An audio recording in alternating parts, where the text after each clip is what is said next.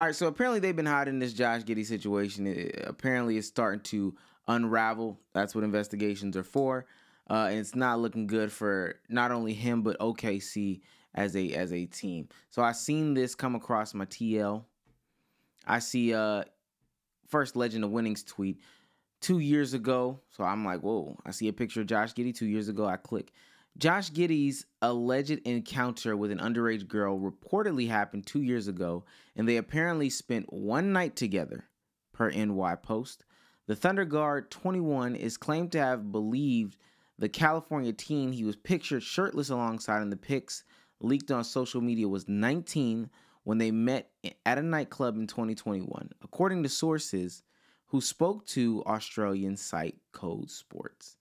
Now, I think that there's some BS in there, but the idea of it being 19 is interesting. So I did some more digging, I did some more deep diving, and I have this right here. This is from the Herald Sun Aussie newsletter. This is from Steve Thunderfan. This is the official Josh Giddey update. So, Josh Giddey was 19 when his entire world was turned upside down.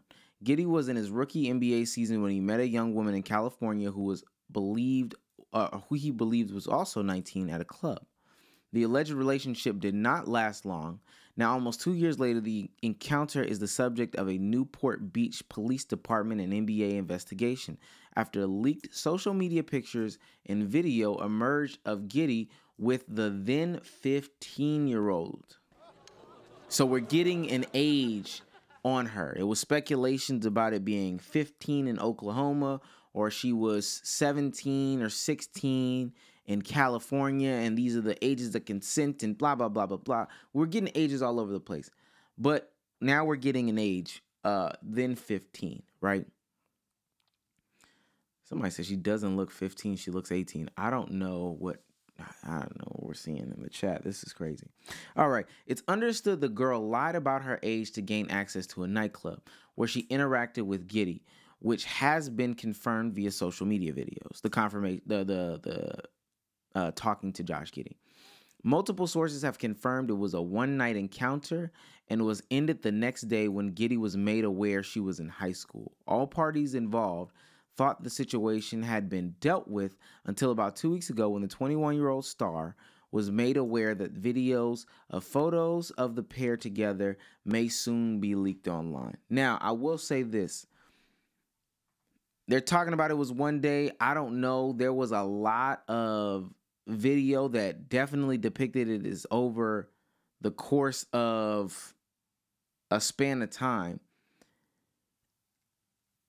Maybe people on the internet can't see what their ages are. Like they can't, you have a hard time depicting the age.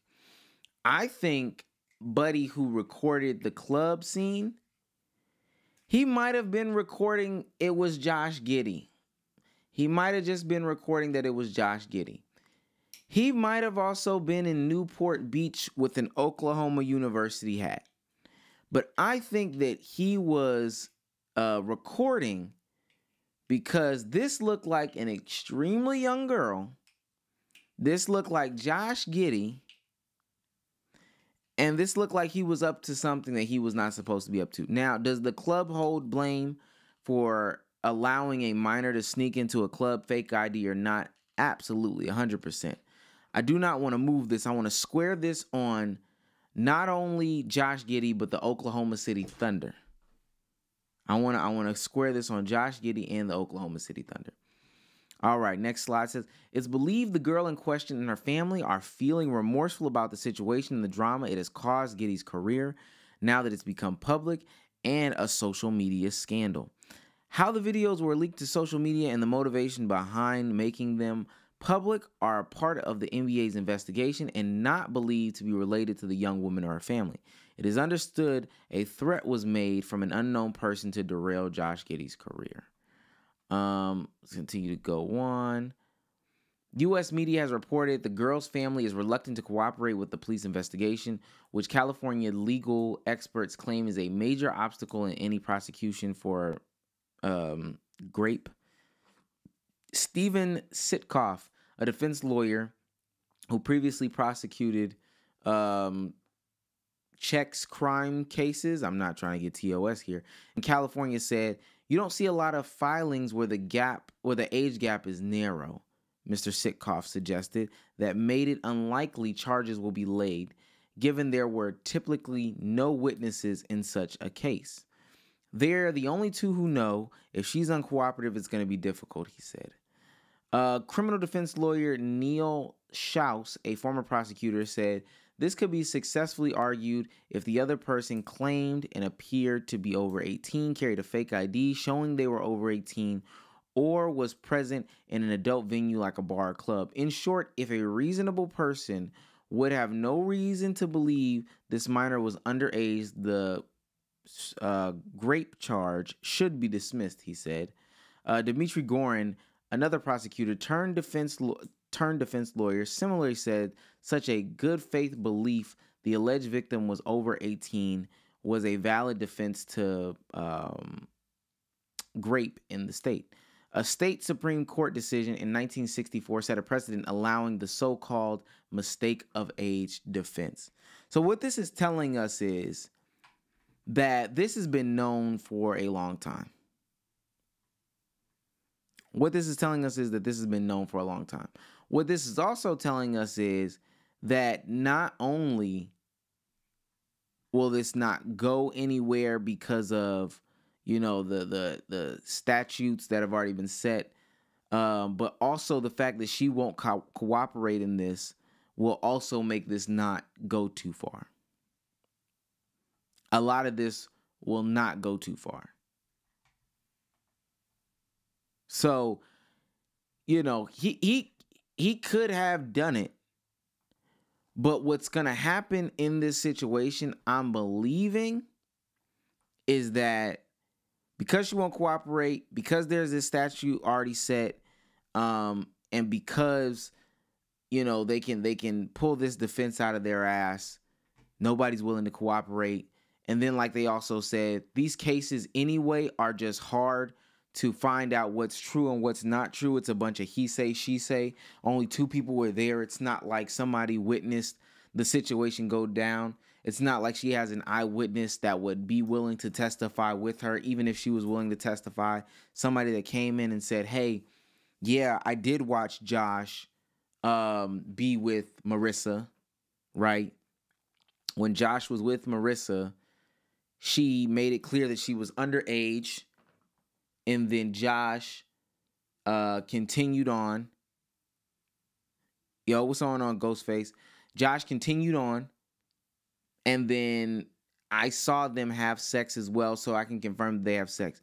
There's no witness like that. We saw R. Kelly get off, and he had way more evidence against him. He had a whole video. They played a whole video in court of R. Kelly, and nothing happened. I do want to address Legend of Winning saying 2 years ago, so I'm supposed to believe that the teenage girl in question, who was allegedly 16 or 17 now, allegedly met Josh Giddey in a club when she was 14 or 15 years old, and he couldn't tell she wasn't a minor. Something isn't adding up. Also, there are apparently records of him having multiple speeding violations in the same area that the victim lives, but I'm supposed to believe it was spent only one night. That's also something that needs to be added. He was caught speeding in that same area multiple times. Multiple times. So I think that, I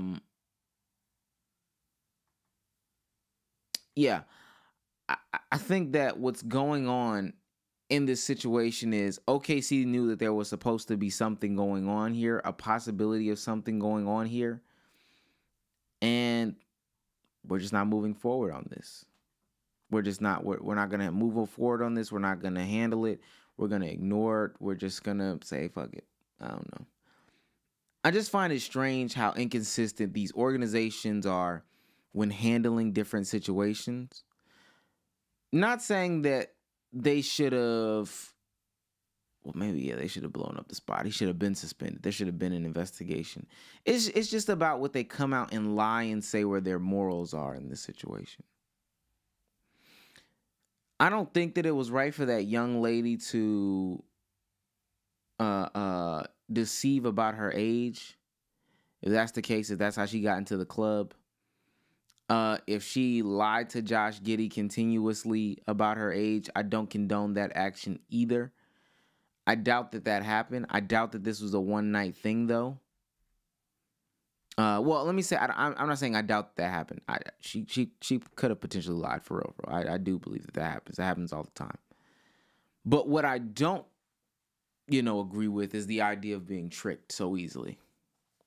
That's where it's strange. That's where they lose me. That's where they lose me. They lose me with the idea that I got tricked so easily. And again, I believe that this happened over an extended period of time.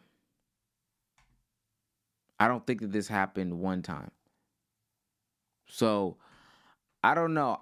The NBA is doing a decent job at covering stuff up from what I'm seeing right here. And as shit unravels more and more and more, I think that this guy, Josh Giddey, is going to really have to answer some tough questions.